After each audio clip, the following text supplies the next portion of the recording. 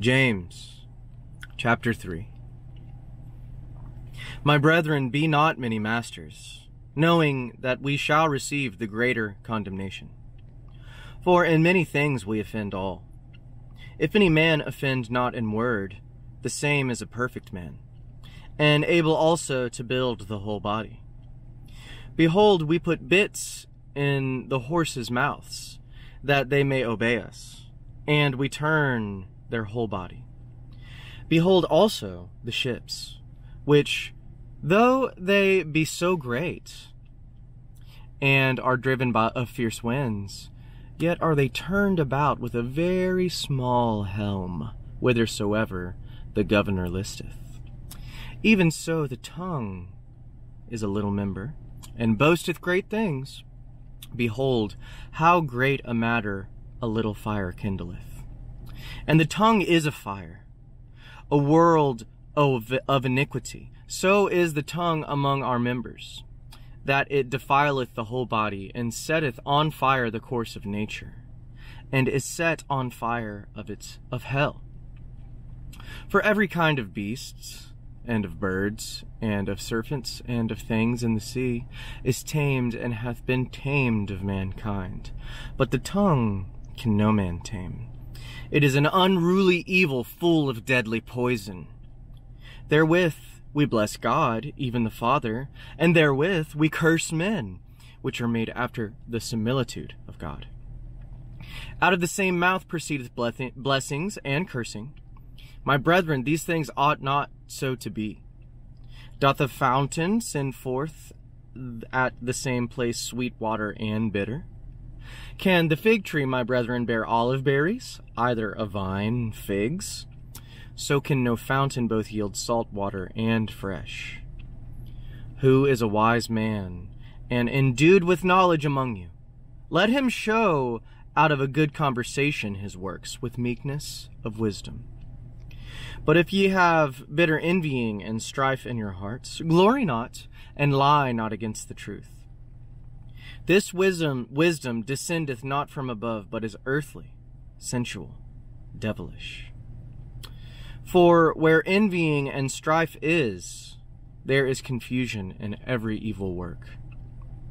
But the wisdom that is from above is first pure, then peaceable, gentle, and easy to be entreated, full of mercy and good fruits, without partiality and without hypocrisy.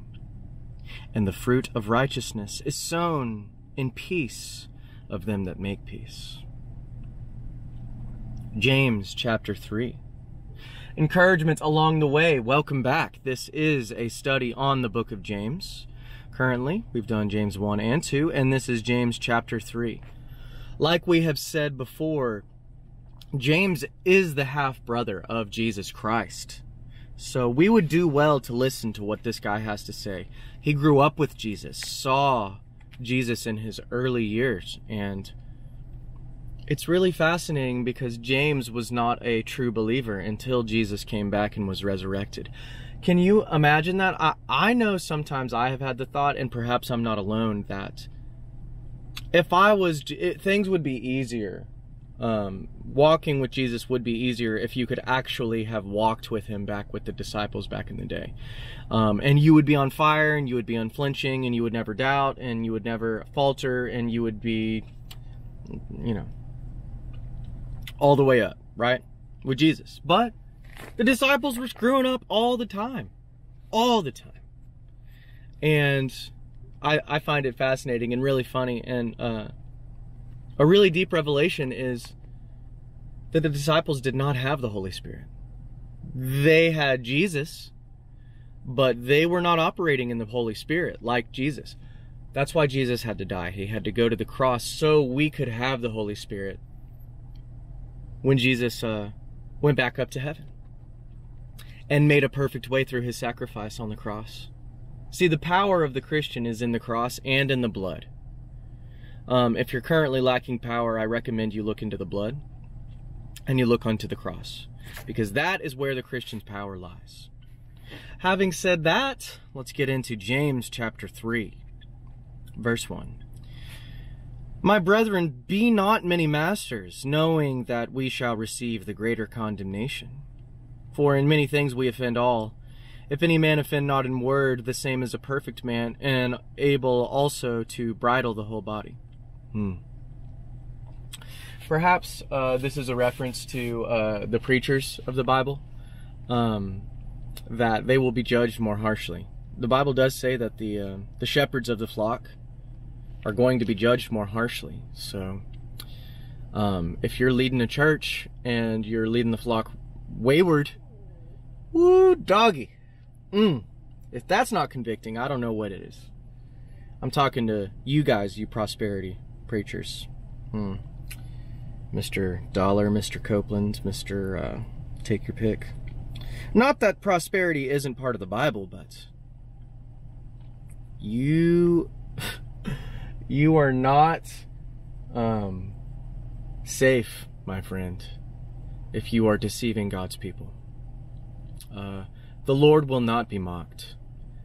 Vengeance is the Lord's, and he will have his retribution in full. His wrath, I mean, go open the Old Testament. See the glory of our Father. See the glory of our God. Anyway, if any of you are seeking to be ministers and pastors and preachers, you will be judged more harshly on that judgment day, at the bema seat, at the seat of judgment. And you will be judged more harshly. Conversely, if you do well, I'm sure your gift and rewards are probably the greatest in heaven. Although the least among you is the greatest among you. So, who knows? Continuing on. Yes, this word bridle. Continuing on, verse 3. Behold, we put bits into the horses' mouths, that they may obey us, and we turn about their whole body. Behold also the ships, which, though they be so great, and are driven of fierce winds, yet are they turned about with a very small helm, whithersoever the governor listeth. Even so the tongue is a little member, and boasteth great things. Behold, how great a matter a little fire kindleth. See, James keeps referring to this idea of the tongue. The tongue, the power of life and death being held in the tongue. The power. Do you understand the power of the tongue? You know that old phrase, sticks and stones may break my bones, but words will never hurt me? That's some ish, y'all. The power of life and death is in the tongue. Now, you can let all things come and go effortlessly, like the Tao says, which I believe Christians, there's that should word again, should be doing, must be doing rather. We don't need to be swayed and up and down by accusatory tone or any kind of thing given by the tongue. We can have perfect peace. Only the Christian, though, is able to have perfect peace. But this idea of the tongue, verse 6 says, and the tongue is a fire, a world of iniquity. So is the tongue among our members, that it defileth the whole body, and setteth on fire the course of nature, and it is set on fire of hell. The tongue is set on fire of hell. Guys, have you ever read something like this in the Bible? See, this is why James was my favorite book of the Bible for so long in my early years in my Christian upbringing, in my budding into the Christian soldier warrior of light that I have become, that the Holy Spirit has led me to be. James helped lay the foundation. I'm sure you can tell, you can rattle off any number of personal anecdotes where you have hurt someone with your tongue and you have been hurt by the tongue of someone else. It says that it's a world of iniquity. Can you believe that? I mean, our world, are you a traveler? Have you traveled this world? It's a pretty big place. The tongue inside all of however many billions of people are on the planet is a world. So that's however many billions of people are on the planet, that's how many worlds of tongues. Man, think of all the variables, think of all the possibilities, think of all the hell being released on earth by evil, wicked, nasty tongue, right? But I find it, guys, we must be renewed, we must be made right, we must be transformed. Metanoia, mental transformation, heart transformation. We're not okay in our state. We have to have Jesus at our center. Jesus in us is the beginning of the transformation. And, well, let's continue on with this. Verse number 7, for every kind of beasts, and of birds, and of serpents, and of things in the sea is tamed, and hath been tamed of mankind. Yes, because man is to go and to dominate the earth, which he certainly has, and some people have gone a little too far, I dare say, if not overtly too far. Money, power, status, the god of this world. That's what a lot of people are seeking. What does the Bible say? Matthew 6, verse 33, but seek ye first the kingdom of God and his righteousness, and all these things will be added unto you. All the things that you need, and more. The fullness is only available through Jesus Christ. Alone. Only. So, all of God's fullness is in Jesus Christ. And when Jesus Christ is in you, you possess now all of God's fullness. This is the mystery of Christ in you, the hope of glory. Continuing on. Verse number 8. But the tongue can no man tame. Oof. Oof. You hear this? No man can tame the tongue. Only the Spirit can tame your tongue, guys. How do we receive the Spirit that tames the tongue?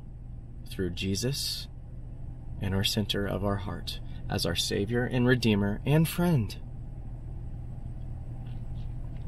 Verse 8, but the tongue can no man tame. It is an unruly evil full of deadly poison. Wow. So much for sticks and stones can break my bones, but words will never hurt me. What about verse 8? But the tongue can no man tame. It is an unruly evil full of deadly poison. Verse 9. Therewith, guys, this, see? If this isn't convicting, I don't know what is, y'all. Verse 9. Therewith we bless God, even the Father, and therewith we curse men, which are made after the similitude of God. In the image we are made. We bless God and we curse men with the same tongue. Do you think God likes that? Do you think he's okay with that? No, he's not okay with that. We are to be perfect, right? And we are to be made perfect.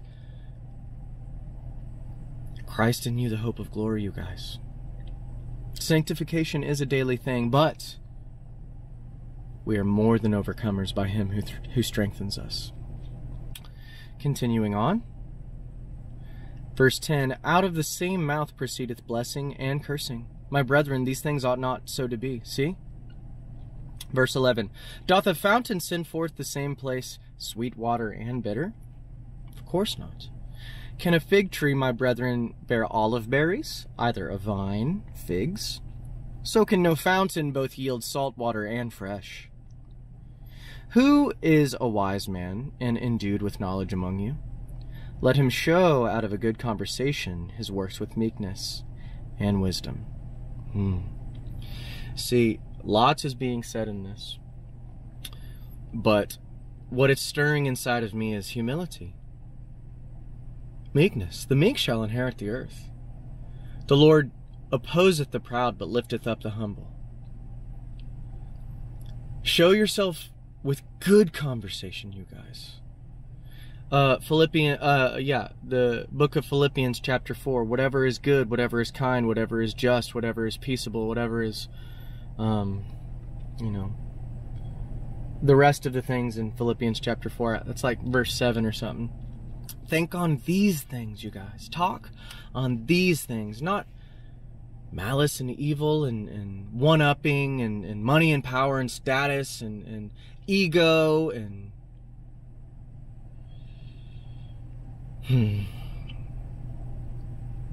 Guys, are you done suffering?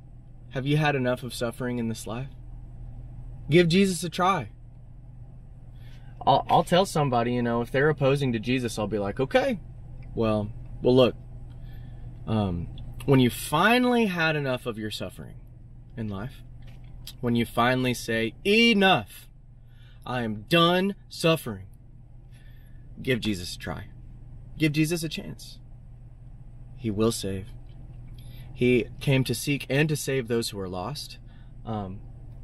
These are the words of Jesus. Come ye all to me who are weary and heavy laden, and I will give you rest. For my yoke is easy and my burden is light. The words of Jesus. That is the truth, y'all. Continuing on, verse number 14. But if ye have bitter envying and strife in your hearts, glory not, and lie not against the truth. This wisdom descendeth not from above, but is earthly, sensual, and devilish. Guys, if you have bitter envying and strife in your hearts, it is earthly, sensual, and devilish, and not from above. Do you understand?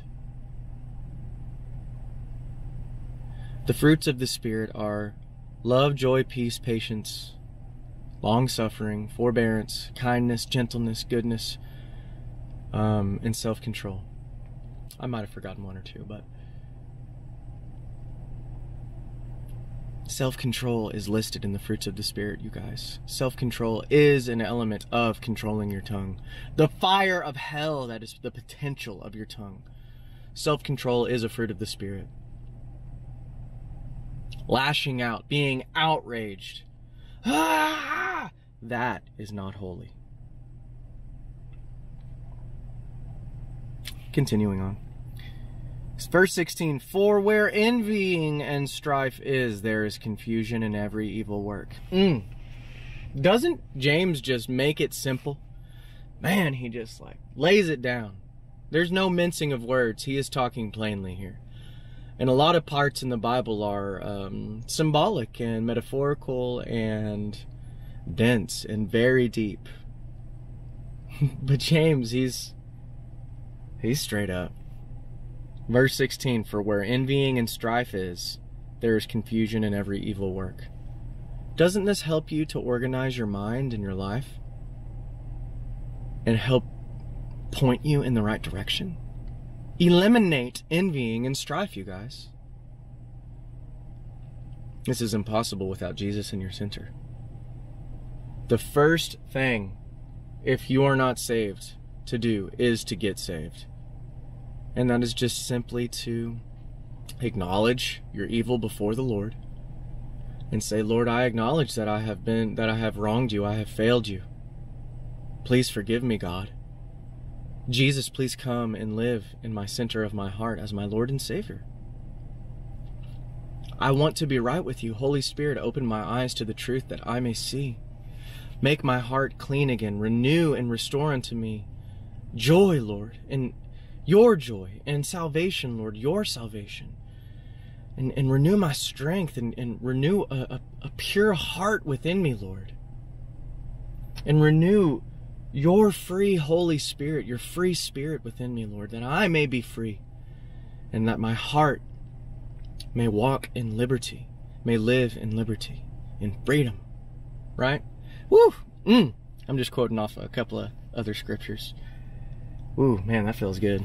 Okay, we'll end on verse 17 and 18. But the wisdom that is from above is first pure, then peaceable, gentle, and easy to be entreated, full of mercy and good fruits, without partiality and without hypocrisy. And the fruit of righteousness is sown in peace of them that make peace. Yes. Yes.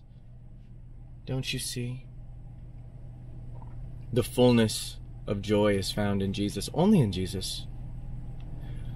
Peace that transcends all human understanding can be yours only in Christ Jesus. Don't you want that? Aren't you done with the confusion? with the anxious striving, with the toilsome labor, with the envying, bitter envying and strife in your heart, anxiety. Guys, we can be rid of anxiety. It can be gone forever through Jesus. Aren't you done with your anxiety? Aren't you tired of suffering? The book of Ecclesiastes tells us it extols us to banish anxiety from our heart. No one can do this except through Jesus Christ in their center. No one is able to even remotely even approach this realm of banishing anxiety from your heart. And what does that mean, to banish something? You cannot halfway banish something. Something is either banished, or it is there, or it isn't banished. It extols you to banish anxiety from your heart. And you can, you guys. You can live a life of no anxiety, no stress. Peace that transcends all human understanding in Christ Jesus. But the wisdom that is from above is first pure. Do you see? First pure. Then peaceable, gentle, and easy to be entreated. Do you see the humility of this posture, of this point of view, of this perspective?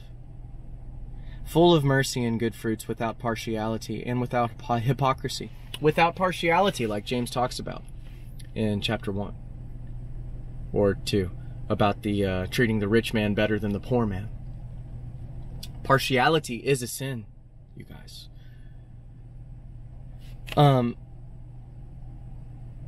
And without hypocrisy. How many people have been driven away from the church by seeing the hypocrisy of other so-called believers? I believe one of the number one reasons why people are leaving the church and have been put off by the church is because the hypocrisy of many believers. They're not walking the walk or talking the talk. We must be made right. Last verse, verse 18. And the fruit of righteousness is sown in peace of them that make peace. Yes, Sermon on the Mount, Matthew 6. Blessed are the peacemakers. Guys, the Bible is, I heard someone describe it as our roadmap for navigating this life. There's an acronym for the Bible which I like, and it says Basic Instructions Before Leaving Earth. Bible, B-I-B-L-E. Basic Instructions Before Leaving Earth. Ain't that the truth? Thank God for the Word. Thank God for the Bible. It is here for our benefit. So I recommend you get into it, and you get deep into it, and you read it every day, guys. Be ye transformed by the renewing of your mind and the reading of the Word. It is here for our help, you guys. God is abundantly good today. He is the same yesterday, today, and forever. Jesus Christ, the same yesterday, today, and forever. Hebrews 13, verse 8. Guys, we serve a good, good Father. Give your life to Jesus if you haven't. I recommend you do that.